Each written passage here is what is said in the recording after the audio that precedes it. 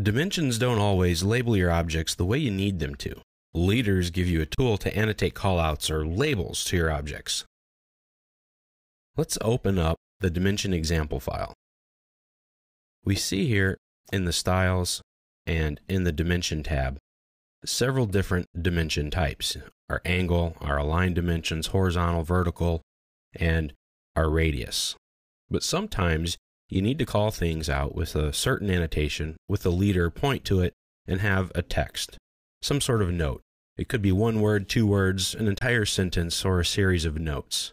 You use the leader command. Now, multi-leaders have essentially replaced leaders, but I wanted to show them to you in case you run into them. We'll talk about multi-leaders more in the next section, but a leader is controlled style-wise by the dimension style.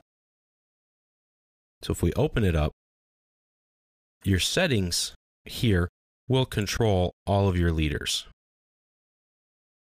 just the way they do with regular dimensions.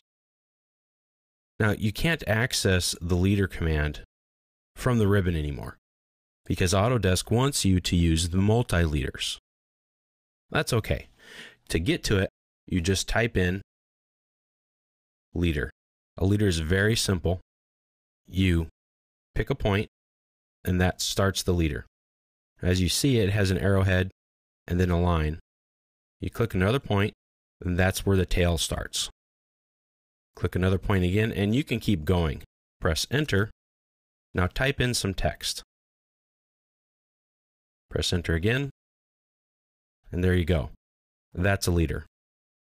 Now you can grab it. You can grip edit it.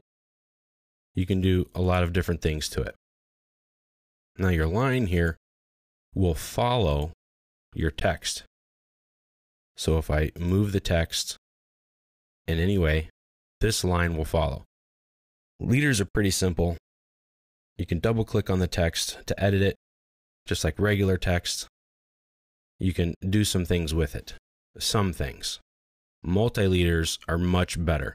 But you're going to run into old drawings or old files that are still using leaders, so I wanted to show them to you. So don't worry if they don't work like a multi-leader does. And I don't even recommend using a leader anymore. Always use a multi-leader, but you need to be aware of them because you're going to run into them.